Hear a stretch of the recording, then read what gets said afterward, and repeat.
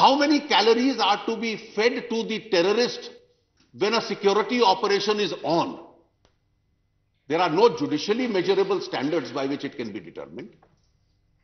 It's for the security forces to decide. How many bullets are to be fired in an encounter can't be determined by courts.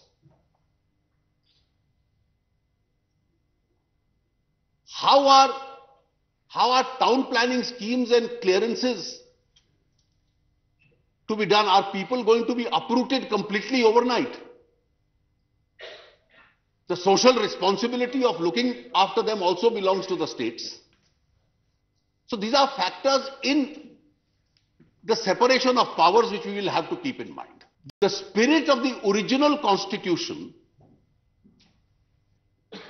in matters relating to the judiciary, today the absolute contrary of what Dr. Ambedkar had envisaged and stated is happening. Independence of judiciary is a part of the basic structure of the constitution. Of course it is. But then parliament is also a part of the basic structure. An elected council of ministers and a prime minister are also a part of the basic structure. The leader of opposition expressing the alternate view in parliament is also a part of that basic structure.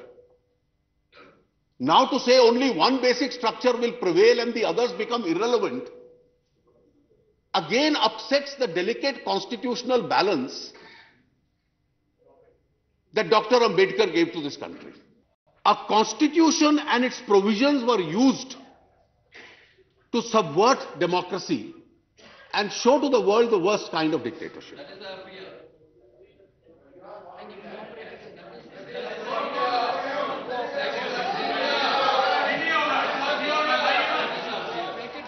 Sitaramji, if you save your remark for the next 5 minutes, you'll find yourself in bad company.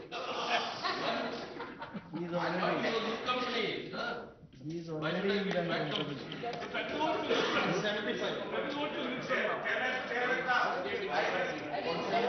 Please, no, I'm sorry, when your turn comes, please.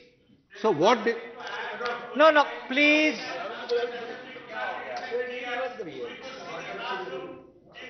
Arun Jaitley and Sitaram Yechuri were there. Please sit down, please sit down. Please sit down. Arunji, please conclude. Sir, I think all of us, and this would be our final tribute to Dr. Ambedkar and the constitution that he drafted, that we block all systems by which constitutions can be used and constitutional provisions can be used to subvert democracy.